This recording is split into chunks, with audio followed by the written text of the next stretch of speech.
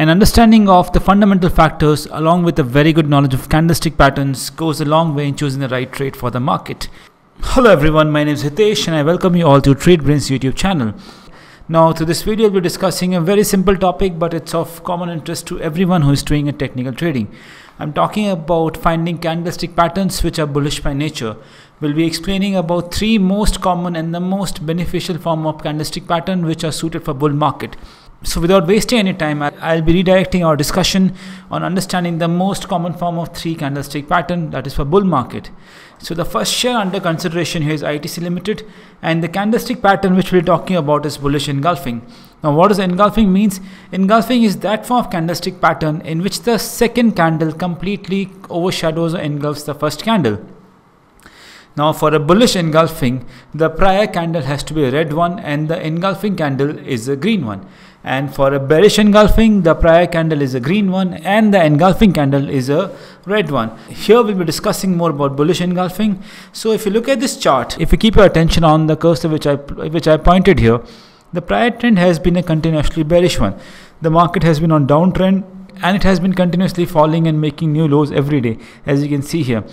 Now upon the completion of this day, the market still looks a very bearish one and the move is more likely to continue on the downside. But the next day when the market opens near the low of previous day and it doesn't go below the low of previous day, it does set a few alarm bells, and when the market eventually ends in green and much above the previous day by engulfing the complete body of previous day, it completes the pattern of bullish engulfing. Now how does one go about trading it? The best way is either you take a trade on the same day when the pattern is complete near the close of the day, or you wait for the next day, wait for the confirmation of the pattern on the second day and enter on the next day. Those are two ways of trading it. Now what are the benefits of this pattern? This pattern for starters gives you very good stop loss for your trade. The stop loss for your trade is the low of the green candle, which in this case is below 180 rupees. And how do we know what's the target? The target is always the first resistance in the market, which is closer to the range which I plotted here, which is rupees 205. So an entry at 180 or 185 for that matter, and a target of 205 is 20 rupees, which here is 12% return over a period of about 8 to 10 sessions. So that is the power of bullish engulfing candlestick pattern. On the completion of this pattern, it gives you very good risk to reward trades, and that is the whole crux of trading. Any trader who wants to have a sustainable long career would obviously want to enter those trades which give you good risk to reward ratios. So that is the first candlestick pattern, which is the bullish engulfing. The second pattern which I'll be talking about, the bullish doji reversal, and the share under consideration here is ICICI Bank. Now I'll be moving the chart here, so please pay your attention here. If you look at the prior pattern on the left hand side has been a very bearish one, and the market has fallen from the price of say 540 to almost 280 rupees, which is during the times of pandemic. Now how did one know which is the reversal time? We saw many doji candles before this. Now we have to understand there are three important candles here. If you look at the point where I pointed my cursor here, the candle is a red one and it looks like making more lows in the market, more new lows in the market, and which is likely to continue for some days. Now if you look at this doji candle here, which formed after the formation of red candle, that just halted the downfall in the market. We could see some reprieve bulls in the market. And when the next candle became a completely green candle here, which is where the real trade happened in the market, it just made sure that the stop loss was below this doji candle, which is 280. Your entry price could have been somewhere around 304 to 305 rupees, which gave you a return of almost 50 rupees over a period of next to 2 to 3 days. So a good risk to reward ratio of nearly 1:3, giving a reward of 50 rupees against a stop loss of 18 to 20 rupees is always beneficial.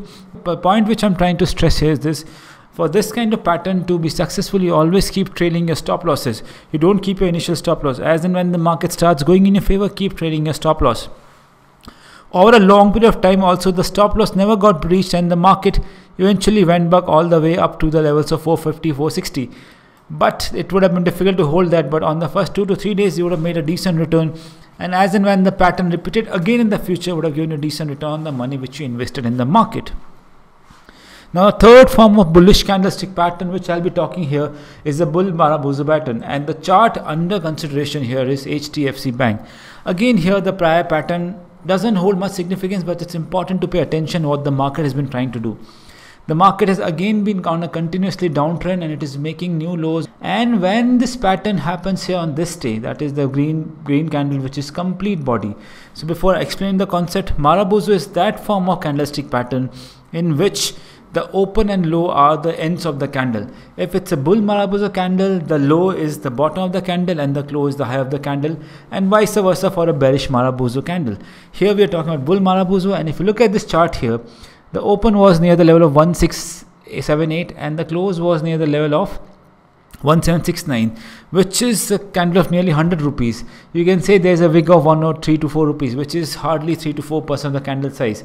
Any pattern which gives you 90% plus accuracy on the formation is decent enough to be qualified to be called as that pattern. Here the candle body size was 95%. It formed a very strong Marabozo with decent amount of volume. The volume on that day was higher than the average of last 25 trading days, which again give a conviction that the bulls are coming back in the market. And upon the completion of this formation, you could enter the trade on that day itself or on the next day, because you got similar entry prices, and the return was to the tune of 250 rupees, which here is 15% on the amount of invested, and over a period of say 1 month, so which is a very good risk to reward rate, very good return for any form of trading style. So these are 3 bull candlestick formation we talked about, the first being the bull doji reversal, bull Marabozo, and bullish engulfing candlestick pattern. I hope this pattern are explained here. It gave you a decent understanding of how to use these patterns with live examples. I hope this video was good enough to give information about bull candlestick pattern. I hope to see you in future videos of financial education. Signing off for this video. Thank you so much.